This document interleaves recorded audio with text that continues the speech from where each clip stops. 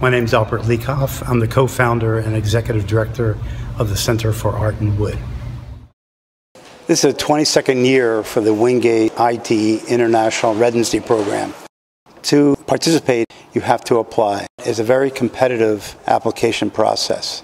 We have a selection committee that reviews applications from all over the world, and not just artists. There are 6 international artists working together along with a photojournalist and a scholar.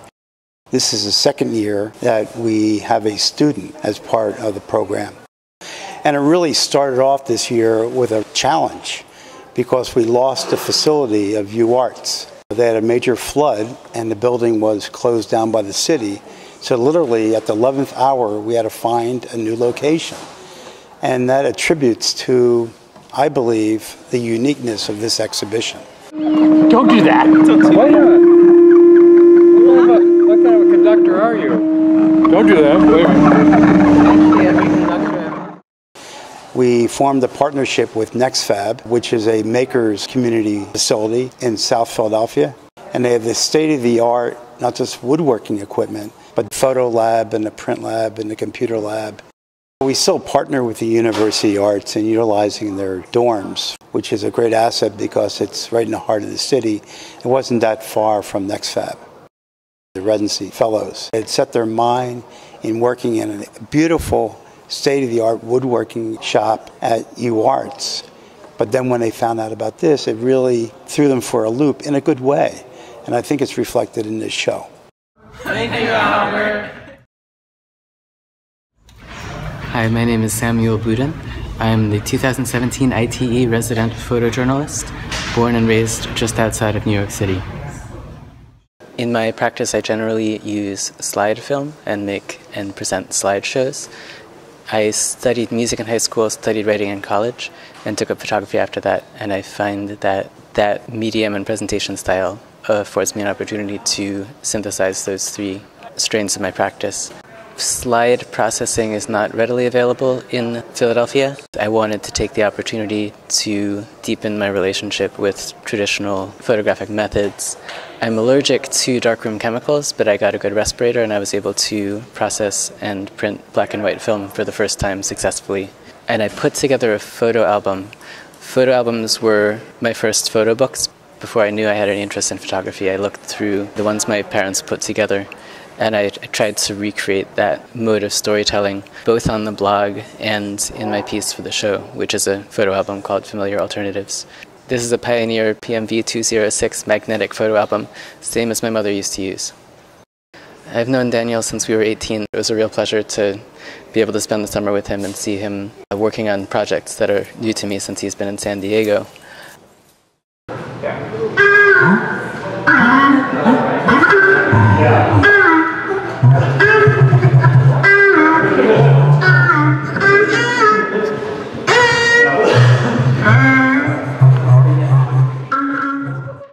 I just like watching Max turn. He's so fluid on the lathe, and there's nothing about the process that seems to be mysterious to him. If there are things he's figuring out, I wouldn't know by watching him. I like being able to collaborate with Anastasia on the written part of her project.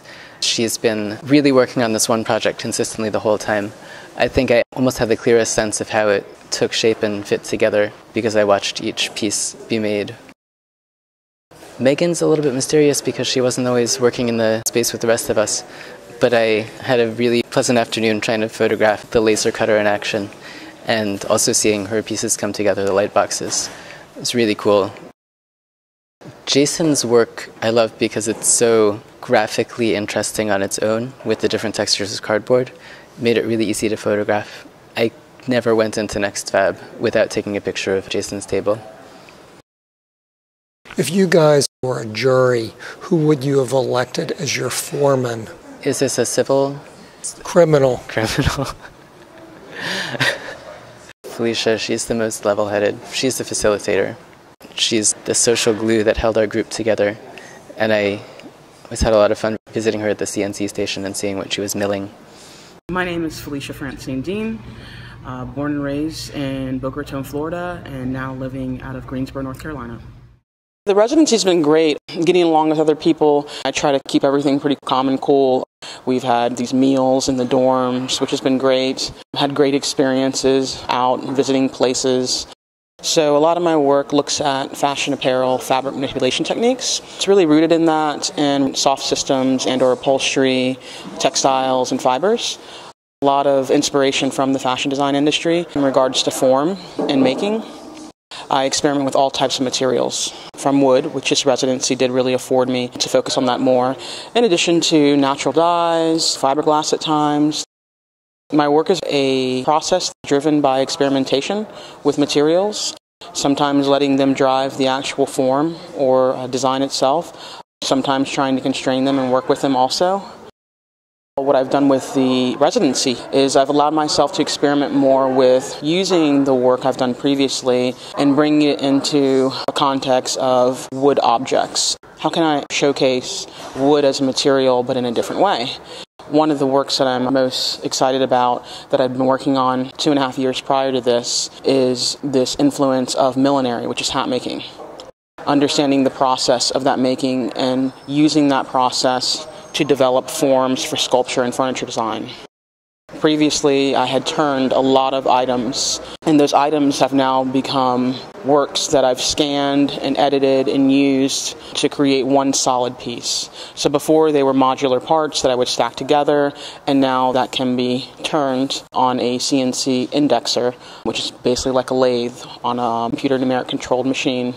I'm able to use that millinery process of making and form over that with a naturally dyed material to create an offspring piece from that solid wood piece. So that's been really one of my favorite parts here in all of the computer design work and hand work that I've included in my exploration here. In the studio, it was really nice. I worked next to Max, and we had quite a bit of dialogue together about process, and other people too. And it's been interesting to hear the exchange and the overlap of each other's work. Seeing people produce, we begin to see the connection that maybe the board who chose us saw that connection. Even though we're all so diverse, we definitely have some similarities. I see that you and Max made a piece together. Was that fun? Yeah, it was really great, actually. He works primarily with his hands. I work a lot with digital media and digital making. We began to think about how we could bring our work together. And so, yeah, we worked on a piece where it's hand and CNC milled. I think, honestly, fabric forms which I produced were really relevant to his forms, dealing with the ocean and the beach and so forth. Very soft surfaces, very calming, and it worked really well in one final piece. Hi, I'm actually Batman. Hi, I'm Max Brosi from Northwest Ireland. My background originally was in furniture design, and I worked in that for several years till I got a bit bored by the linear quality of the furniture I was making, and I decided to turn to hollow wooden surfboards.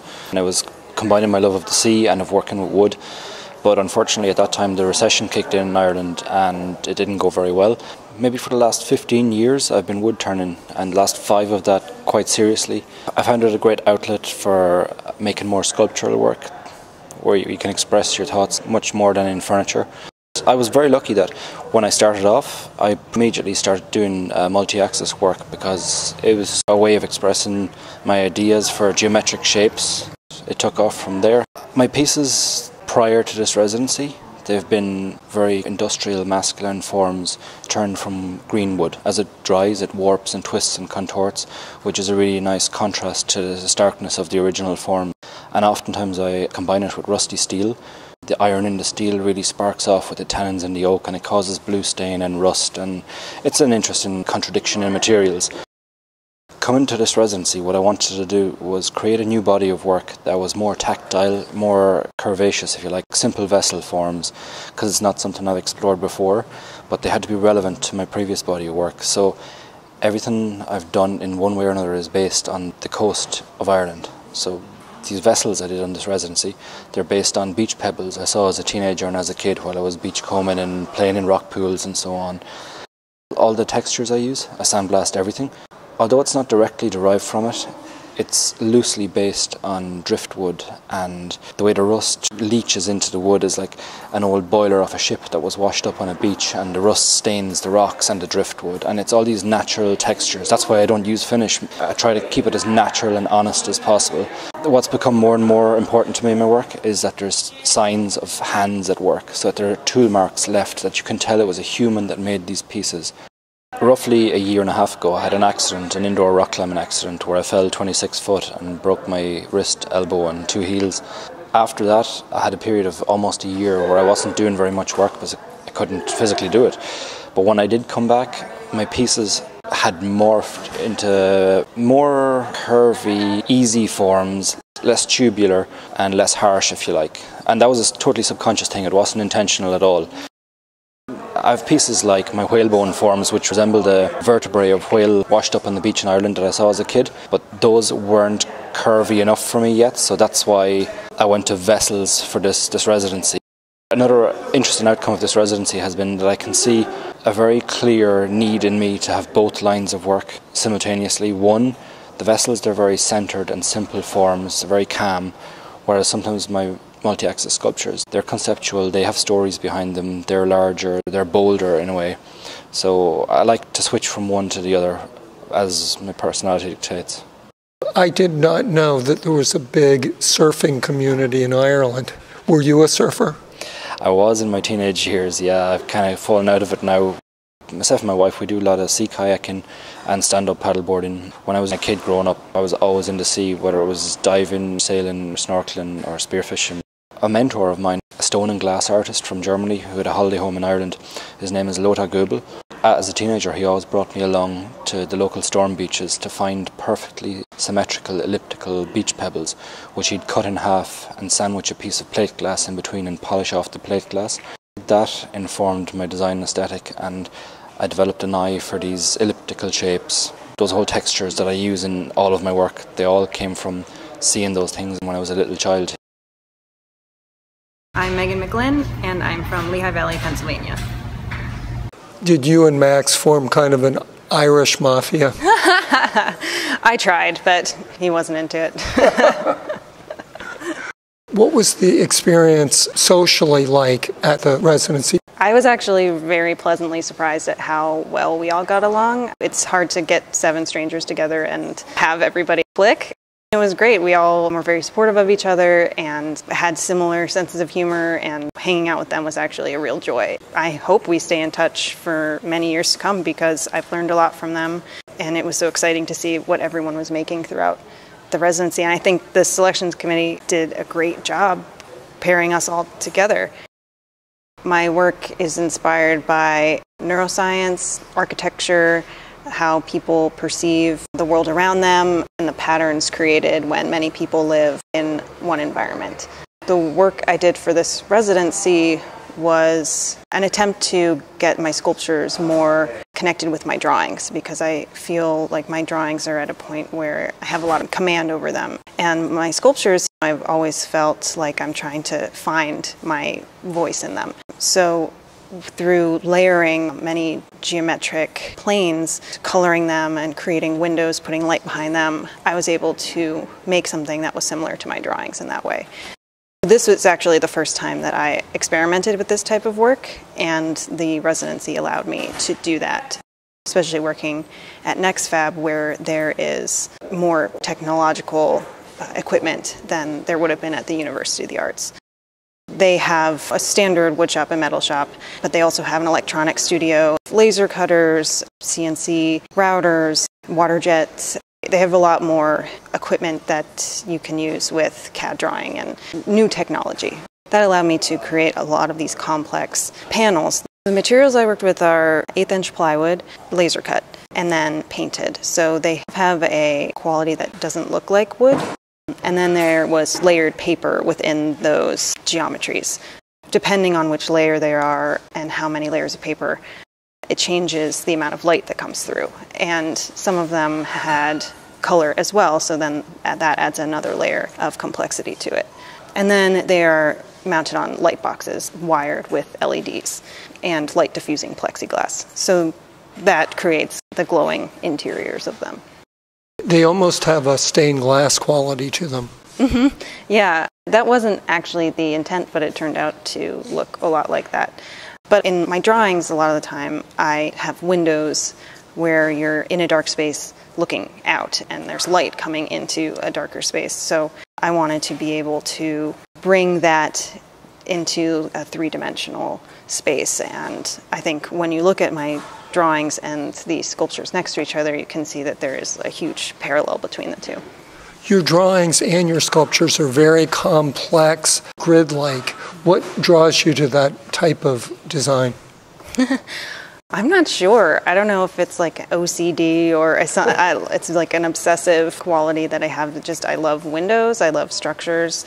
I've always been drawn to architecture, and that's why I worked in architecture for several years. I like the built space, the human constructed space. And I love old spaces that have a lot of entropy and patina of age on them, because every single window has a different hue because of grime, or some of them are broken or are missing or covered with cardboard. It creates these really interesting patterns within a uniform shape and structure. I am Jason Schneider from New Jersey. I am an artist and woodturner. I work primarily with cardboard, corrugated cardboard, and most of the work revolves around the lathe.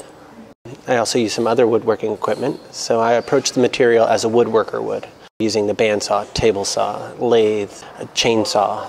I make functional forms, sculptural forms, and some two-dimensional work as well. In this show, there's some functional things, and they do function even though they are cardboard, but the majority of it is sculptural work. I would have imagined if you put a piece of cardboard on a lathe, it would disintegrate within a second. Yeah, well, you'd be surprised how strong it is. Once you start to laminate, start to glue layer by layer, it gets really strong. The only thing is you need really sharp tools. So when I turn, I line up about 6 or 7 tools, sharp tools. After I use a tool for about a minute or so, I know it lost its edge. It can still cut the cardboard, but it won't give me that clean cut that I'm after. So it's a constant back and forth to the grinder to sharpen the tools. Your pieces are so complicated. It looks like there are hundreds of layers. Do they take a long time? Some do, while others might not. I'm looking over there at one of the discs that I've made, and it was the most time-consuming piece. It's segmented, where the corrugations are going in all different directions. It's like patchwork. The turning of it went quick, but the preparation of the blank took a very long time. Yeah, and as you walk past it, you can see in many different angles, you can see through the corrugations. You know, so parts of it disappear at different times, you know. I noticed one of your pieces had cardboard and plaster. How do you combine those two? Yeah, well, I wanted a contrast between the brown corrugated material and what better than a white plaster. And so I apply the plaster after the form is turned and sanded. And so then I'll go in and I'll use spackling knives and things like that, rubber gloves, and push it into the corrugations and sand it back. It usually gives a really nice surface where people don't quite know what it is. Sometimes they think it's like weathered wood or something like that. It's nice to have them get tricked by that material. I've known about this residency since I started woodworking in '97. My first wood turning instructor brought us out to visit the program. And so I've known about it for a very long time. I finally had the opportunity to apply and get in, and I was really excited based on what I've seen in the past and the work that comes out of it. Of course, this year we were at the next fab location, the Makerspace, and we adapted. When we first started here, we did the Echo Lake, the collaboration over at Bucks Community College, and then we went to Washington to visit all these wonderful collections. And so we spent so much time together, and it just continued straight through the residency in the dormitory. We'd always dine together and go out for drinks together. And so anyway, it's been great. Hi, my name is Anastasia Leto, and I'm from the College for Creative Studies in Detroit, Michigan. How did you hear about the residency? Last year when I was in Philadelphia for the Furniture Society conference, I came to the Center for Art and Wood, and then when I went to their website to try and learn more about them, I found out about the program. A lot of my work that I've been doing at the residency involves relationships, connectivity, and trying to represent individuality.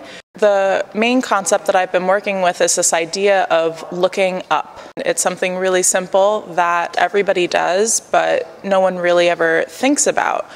It connects people and it makes us all the same, even though we're all unique and individual. I wanted to create this environment where people could come together and be in this close proximity with each other and all be able to experience looking up. From there, they could think about why they look up, what it means to them, what feelings that they get from it. The standing pieces remind me a little bit of both chairs and buildings. Was that intentional on your part? Yes and no, subconsciously intentional. I'm trained as a furniture maker. That's the program that I'm studying in school. It's called art furniture. My woodworking skills are more furniture-based, so that's why you see a lot of spindle connections, legs, mortise and tenons, that kind of joinery. For me, furniture is very important as far as the relationship that people have with their furniture and functional objects in general. So I do, when I'm making sculptural work, tend to try and stick to that kind of representation. Being at the ITE program, there's so much collaboration and interaction going on between all of the artists. That was something that I felt was really important to try and represent at the show. So I had asked everybody to submit writing to me on what looking up meant to them. I rearranged the words so that they were a little bit more graphically interesting to read and arranged them in frames that I had made as well. Do you let the viewers know which resident wrote which thing? No, I don't. They're all anonymous. And I think that the anonymity gives this sense of mystery, like people can try and figure out which resident wrote which one. Also, not having a name attached to it allows people to connect with the writing that they really connect with. Instead of saying, oh, this is Max's, and I like Max, so I connect with his writing, it gives it more of this blank slate and this fresh start for that relationship to develop. Because in writing from a resident that maybe you didn't really know that well, you can learn a lot about them not having that preconceived notion already. I'm really trying to allow people to have this relationship with themselves on a personal level and learning more about themselves and their experiences, but also other viewers, us as the residents, and creating a stronger connection between me and my fellow residents. Daniel Fishkin, instrument builder, composer, sound artist, woodworker. Like a lot of musicians, I suffer hearing damage, but unlike a lot of musicians, it really interferes with the way that I will do music. It's hard for me to experience sound for extended durations without getting fatigue. There's also a lot of emotional distress. I get upset that music hurts me. So I try to find many different ways to do music, and one of the ways is to build instruments. Because when I'm building an instrument, I'm controlling the sounds that come out of it, and I really think that's composing. I worked on two projects, both building instruments, not invented by me. One is called the Daxophone, which was invented in 1987 by a font designer and instrument builder named Hans Reichel. It's kind of like a musical saw, a thin piece of hardwood that's played with a bow, an ordinary cello bow. Using different woods or different shapes, you can bring out different characteristics of the material. So the thin piece of wood is bowed and set into motion and makes this wonderful little animal growling, squealing sound. It can sound like a trumpet, a violin, a baby, a warthog.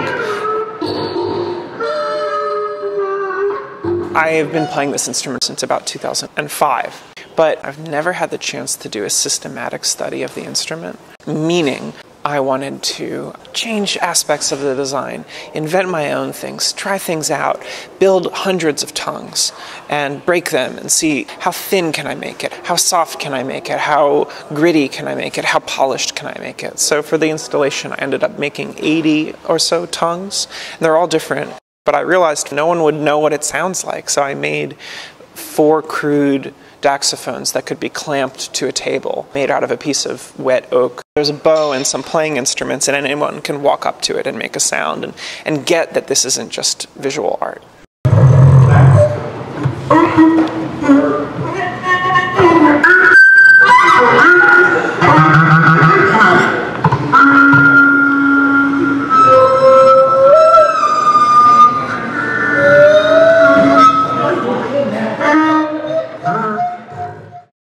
And the solar sounders are sunlight-powered instruments, synthesizers without knobs. And instead of turning knobs to play the synthesizer, you turn the angle of the piece of wood, and as sunlight hits the panel in different ways, it changes the pitch.